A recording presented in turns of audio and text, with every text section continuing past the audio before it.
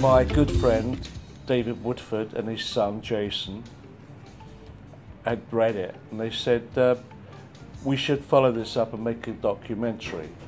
So I said, well, that's not a bad idea. So they approached various friends, all had something interesting to say. Climaxed it at the Albert Hall by burning the American flag. We weren't interested in politics, we were interested in as much as we just didn't think there should be so many guns around.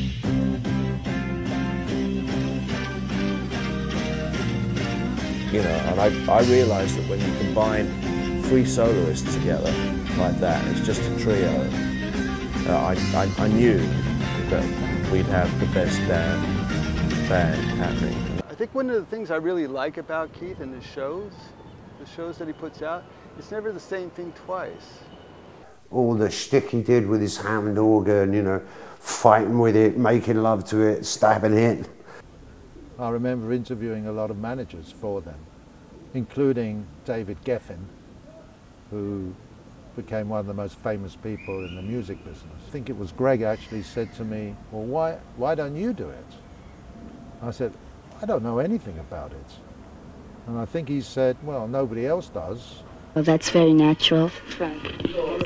Yes, hello, Keith Emerson. Hello, Greg Lake. Hello, Carl Palmer. 聞こえたかな? Because at one stage, ELP were a stadium band like no other before. Of course, the Beatles weren't a stadium band because they gave up in '65. The only band that were in their league was Led Zeppelin at that time.